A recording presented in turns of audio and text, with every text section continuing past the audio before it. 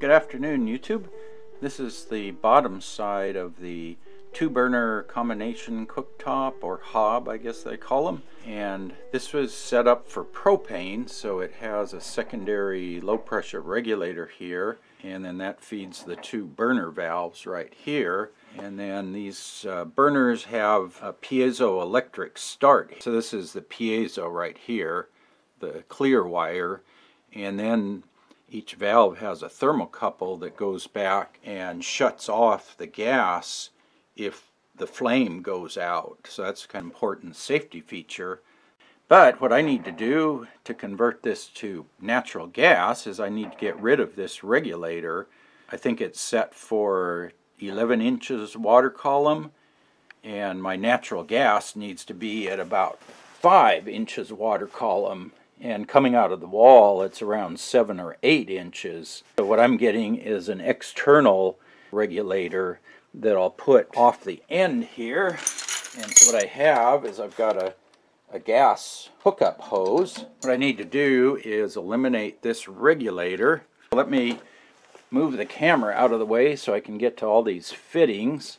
I guess you have to loosen the flare to get this off, because I can't turn the regulator because the burner is right underneath. This is 3/8 pipe thread, so I have a coupler, and then the hose kit came with a 3/8 to 1/2 inch flare, so I can hook my gas pipe on there, and the yellow one will run down to my gas manifold.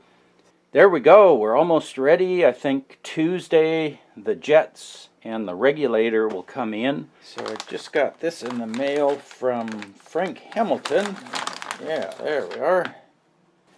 So we've got two burners here, small burner, and so you set that one up at 1 millimeter, and then larger burner at number 60. So these are the two jets or orifices for my two-burner stove to convert from propane to natural gas.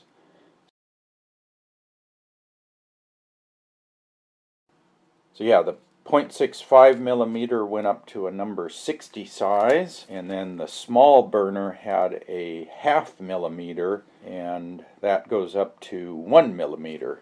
He's got them all chamfered, all the holes. So that's the jets. I'll have to try those out, make sure they're the right size. They should be M6 by 0.75 millimeter thread pitch. So I'll check that out. So larger orifices. This was the original propane only regulator. It's fixed at 10-inch water column. This regulator, you can pop this top cover off. It's got a screwed on cap there, and then there's a plunger inside, and I believe you just take this plunger here, and that's the natural gas position, and if you just reverse that plunger like that, it's set up for 10-inch water column and propane. So that's all I need to do on this regulator to change fuels. So when it's set up in natural gas, it doesn't push the spring down very far. So you can see that spring in there. If you switch this around with that in that position, it's pushing on that spring in there and putting more force, which means it takes more pressure in the gas to push the valve in the regulator, so you get a higher pressure.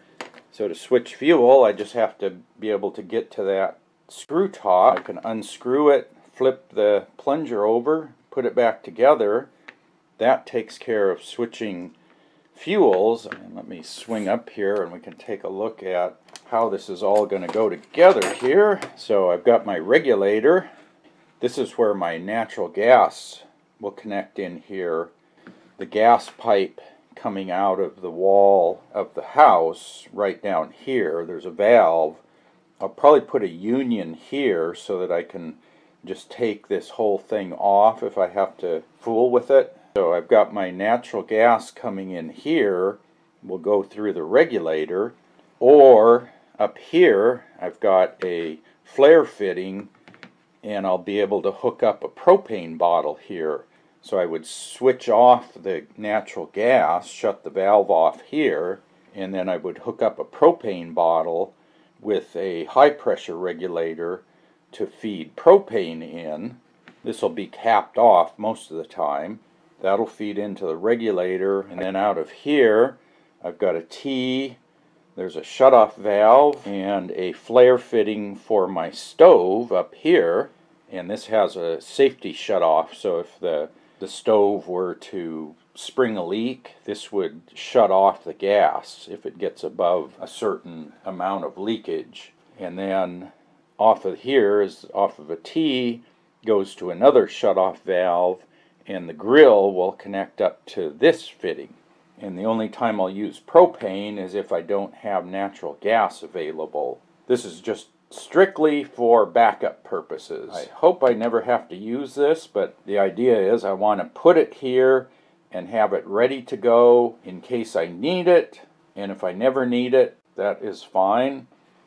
If the situation warrants that I have to convert to propane, that means there's, number one, no natural gas coming off the street, and there's no electricity for an extended period of time. So that'll be a pretty bad situation if I have to use this connection. I want to have it here in case I do need it, so I'm not chasing around trying to find all these parts when everybody's shut down. Anyway, that is my collection of parts. And let's see, the stove is about 10,000 BTU per hour, and the grill, I haven't picked a grill yet, but the ones I'm looking at are in the 60,000 BTU range, 3 burners, 20,000 BTUs per burner. So this regulator is good for 100,000. I should be well within the capabilities, and that way, once this is all put together, to switch fuels, I just shut off the gas down here, hook up propane, flip this plunger, change out the burners on the stove, change out the burners on the grill, and probably in 15 minutes I can be running on propane if I needed to. And again, I hope I never have to use this, but I want to have all the pieces to hook this up, have a propane bottle, a hose with a regulator, and have these extra jets on hand. So if you have any questions about that, post up in the comment section below, and otherwise stay tuned and I'll bring you back when I put these into the stove unit. And as always, thanks for watching.